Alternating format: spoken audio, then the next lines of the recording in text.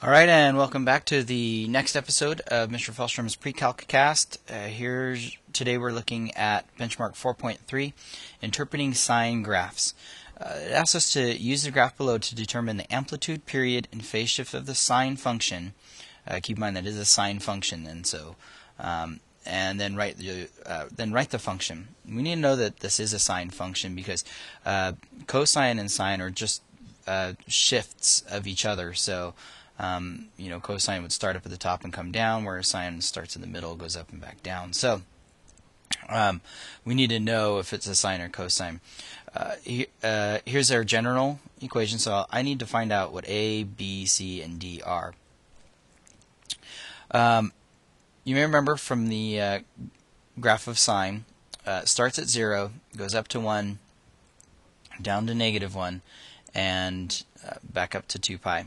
0 at 2 pi.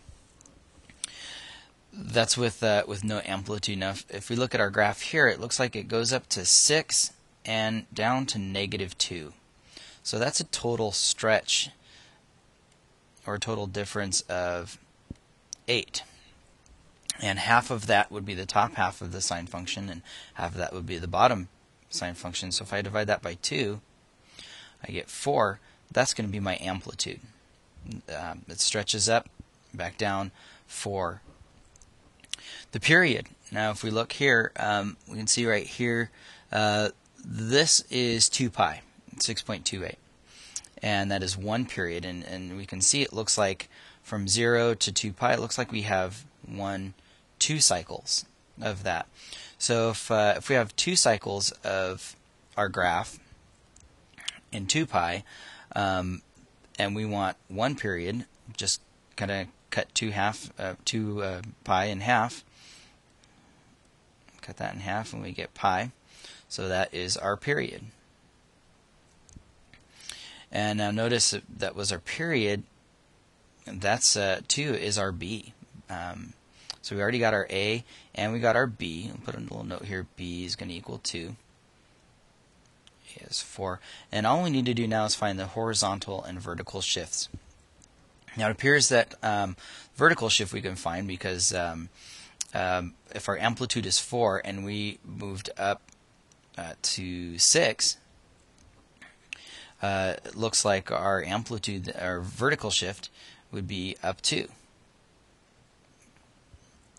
Okay, so our amplitude was at 4. And then that maximum point went up to 6. So if it was an amplitude of 5, and this would go up to 7. So there's a difference of 2 there. So our vertical shift was 2. Now the horizontal shift. Again, sine kind of starts right in the right on the 0, and since I know I go up 2 for my vertical shift, looks like this point right here I'll use as my horizontal shift. Because sine is periodic, we could do this point here, we could do this one here, we could actually even do this point back here and have it start down and go back up, and that would be a negative A. But we're going to make this as simple as we can, so we'll go right there, and since this 1.57, that's pi over 2, looks like that's half of that. So our horizontal shift would have been half that, or pi over 4. Okay, so now I got all 4 pieces, so I can put this together. So my function f of x is going to equal the amplitude sine b, which was 2.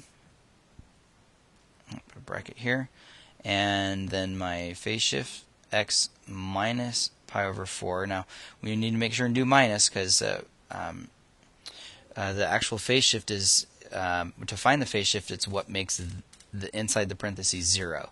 So we need to do the opposite of there, and then plus 2, and there we go. I can graph that on a graphing utility to check. And thanks for tuning in, and we'll see you next time.